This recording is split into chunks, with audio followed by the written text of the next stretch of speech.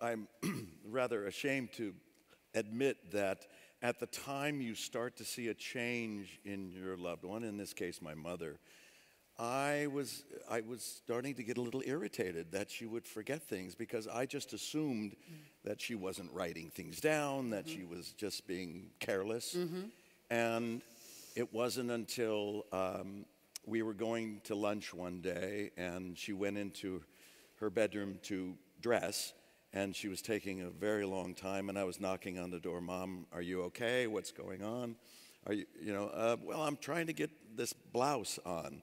And I said, well, do you need some help? And she said, yes. And so I came into the room, and she was trying to put on her pants through her arms, and she got caught in the back. And it was at that point I realized.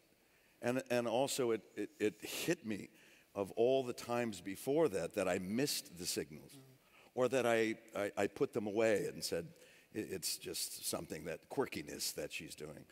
But it was at that point that I knew something had to... Was drastically wrong.